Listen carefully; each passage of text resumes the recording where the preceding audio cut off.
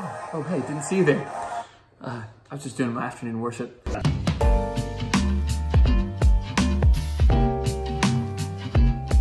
So my name is Ben Ghormley, and I'm on worship staff at New Life, and I'm going to be bringing the devotional for today. Our verse is 1 Chronicles 16:11, and the verse says, "Go to the Lord for help and worship him continually."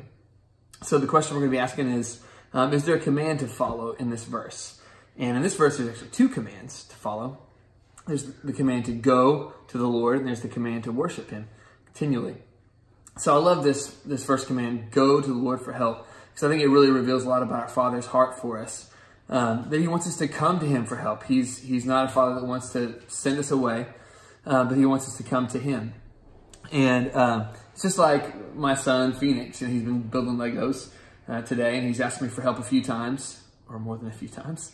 And it's not like I said, no, Phoenix, you can't have my help. I'm not going to help you. No, of course, I'm for him. I want him to succeed in his Lego building or whatever he does. So of course I'm going to help him. That's the same heart that our Father has for us. And he's for us. He has good plans for us, and he wants to do great things with our life. And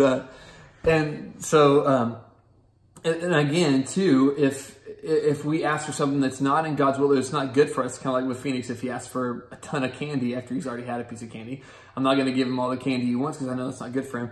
That's the same heart our Father has for us. He's not going to give us something that's not good for us. So we can trust that everything he gives us is good, even if that causes pain for a season. There's been seasons in my life that have caused pain, but I look back on them, and I'm thankful for the character that it built. The second command is to worship him continually. And I love this command as well, because worship just means worth. It's like what is number one in our hearts. And God wants to be number one because that's the best thing for us. I know for me, if I put something else in God's place, if I put Megan, my wife, in his place, she can't bear that, and it's not good for our relationship either, because it's too much. If Jesus is number one, then I'm receiving his love in my life, and then I can love my wife freely. Anything else, a calling on our life, if we put that in place of God, it just wreaks havoc in our life. But if we put God number one, it's the healthiest place for us to be, because he's worthy.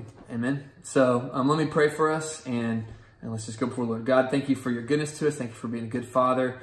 And we just pray that today, God, that we will come to you if we need help. God, that we will worship you continually and keep you number one. If there's anything else in that place, God, please just reveal that to us. Help us to have that right order in our lives. So God, you number one, and then for us just to flourish with that mindset. In Jesus' mighty name, all God's people said, amen.